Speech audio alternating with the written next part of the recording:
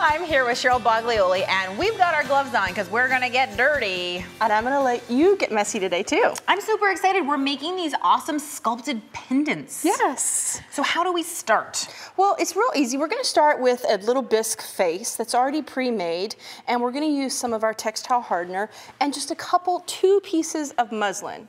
So you could use muslin, t-shirt, cotton material, anything that you need. And what you want to do, I find it easier if you just like put half of it in here because you don't want it so dripping wet, and then use the rest of your material to finish saturating your piece. So what is bisque for people who've never heard of it? It's like plaster of Paris type of thing. So it's a plaster of Paris mold that was already made. So it's a pre-made object. So now take your piece of fabric, and you want some little folds that are in here. So try not to overtouch the face a whole lot as you're wrapping it.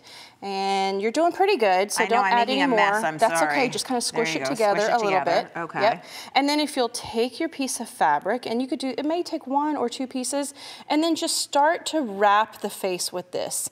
And create a couple of folds as you're wrapping, and just twist it around until you've wrapped the face and you've created this little piece. And see, we're doing it on a non-stick craft mat so that once it dries, then we can just lift it up.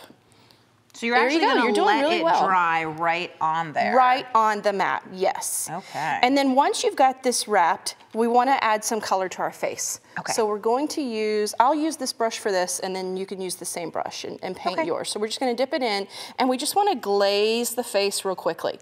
So just brush it. So why aren't we brushing instead of like dipping the face in there? Because if you touch the face too much, this dries so quickly that you'll actually get little texture on the face, and we don't want that. We want it to be this really smooth, nice look like chocolate. Now, is this also acting kind of as an adhesive? It is. It's going to adhere this right to this material.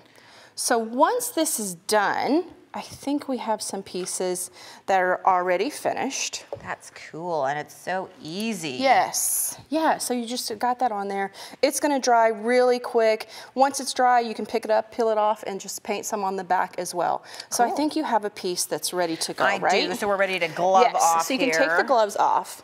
And then we're gonna, it kind of looks very plain and flat right now. So we're going to do this little technique called dry brushing.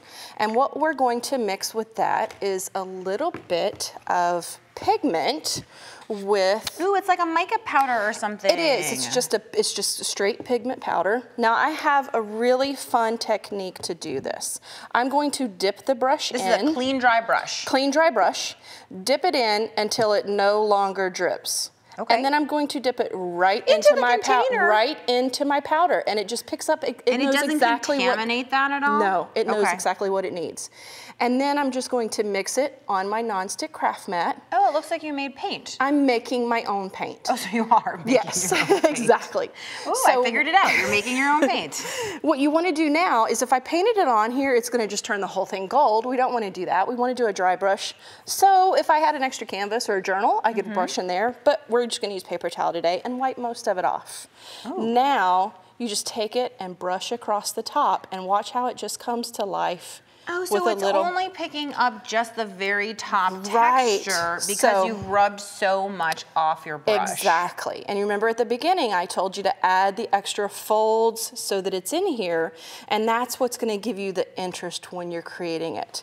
And you can do this same technique. You could put it on a canvas. So here I've added the same faces to a burlap canvas, and then again, dry brush the back of it, and you have a project that's ready to go. So I'm going to make a guess, and I could be wrong, but I'm guessing that the teal is here because to make a kind of verdigris look where you're getting that aged copper, you're either putting the teal on before or after, right? Right. I could have done that before. So do you want to try that with yours? May I? Is it okay to use the same brush without cleaning it or anything? Yep. So let me just get this. I'm going to dip it in here and then make sure that it stops dripping. Exactly. And once it stops dripping, I feel like there's one drip. There you go. Shake. Okay. Now, and I do a dangerous act. And I push dip it right in in the powder. And then onto my non-stick craft mat here, I'm making my own paint. Exactly. Super duper cool. Perfect. And this looks so much darker than I thought it was going to be. It will. because this is a turquoise, so it'll dry. Now wipe some off. Oh, wipe some off. Yep, I missed there that you go. step. There. Okay. Because if not, you're just painting the whole piece again. Right, and you just want to hit those highlights. So now I can see it's that kind of greeny color going on there. And then after you had added that green, would you go back and add the copper, or then would you you're going to add the just with it? You're going to add the bronze, and by adding the turquoise underneath, then you get that antiqued verdigris bronze look.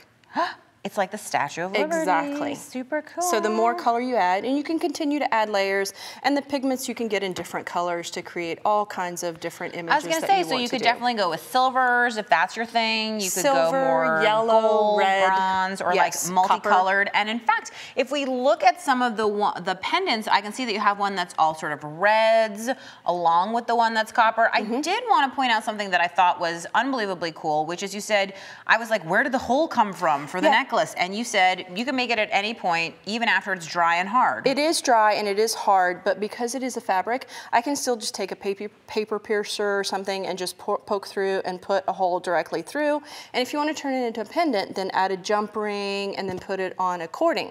Now you could also just glue a pin back on the back of it, and we could wear it as a pendant. Well, the other thing I think is so cool if you add that pin back to it is that actually you could make a convertible, so it would be both a pendant and a pin. And if we look at the canvas too, I know you have some cute little like flowers and stuff in there, which I never would have guessed, because wrapped in with the fabric, all this texture, all this dimension, this is actually flowers, like paper flowers. It's just another craft flower, yes. And so really what we need to do is look in our craft rooms for anything that could be texture. I'm assuming things like cheesecloth from the kitchen. Cheesecloth, button, any kind of fabrics, any kind of epoxy type of materials that you could use, and just embed them down in there with it. And of course you're painting this brown, but you could use any color that you wanted, right? Yes, and you can mix the colors. So if I wanted to mix an ivory with a yellow ochre and change the color, then you can mix them as well and create something that's totally customized just for you. So cool, and thank you for letting me play along, Cheryl. Yes. This is awesome. So I hope you'll give making your own sculpted pendants or pins or canvases a try.